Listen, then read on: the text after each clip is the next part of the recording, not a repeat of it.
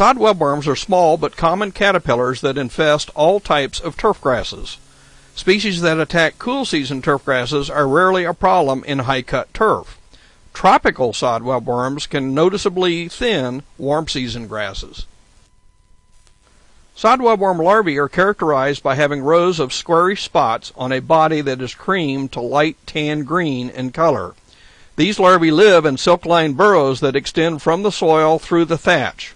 Mature sod webworm larvae are rarely more than 1 inch long and 1/8 inch wide. Cool season sod webworm adults are usually 1/2 to 3/4 inch long and are characterized by having a distinctive snout-like projection, and they roll their wings around the body when at rest. Typically, sod webworm adults rest in the turf with their head downward and the body angled out from a grass stem. This camouflage makes them look like a dead grass blade. In the spring, overwintered sod webworm larvae often feed at the bases of grass stems, causing the upper parts to die. This damage can look like dollar spot disease.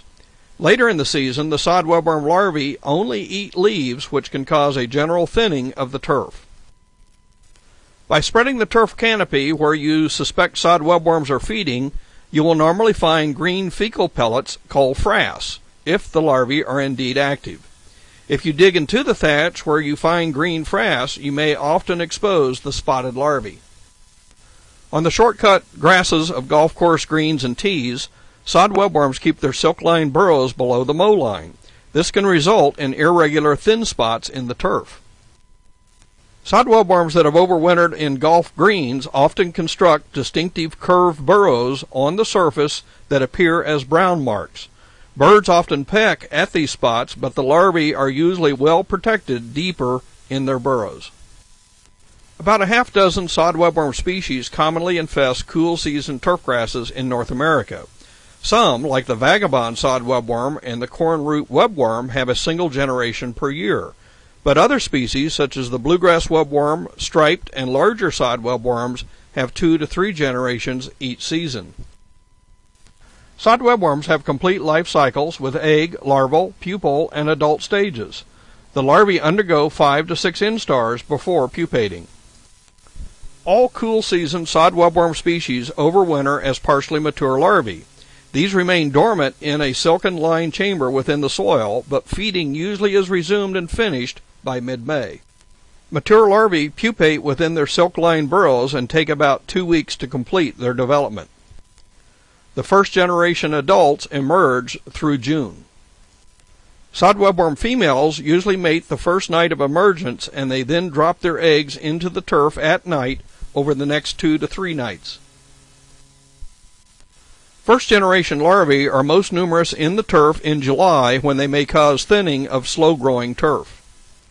The larvae take about 30 days to mature before they pupate again in the soil.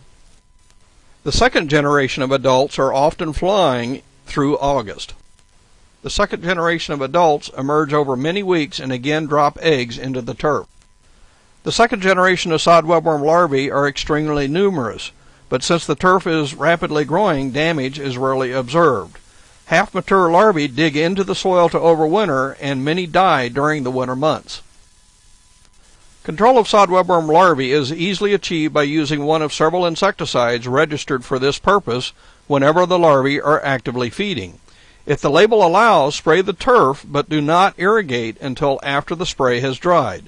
This will ensure that the insecticide will be ingested when the caterpillars eat the grass blades.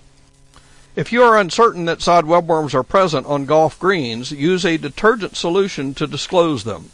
Use 2 tablespoons of Joy or Dawn Ultra or Ivory dishwashing detergent in 2 gallons of water.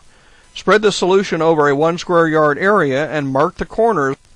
Commercial strains of the bacterial-based insecticide, Bacillus thuringiensis or BT, can control small sod webworm larvae, but insect parasitic nematodes are effective against all stages.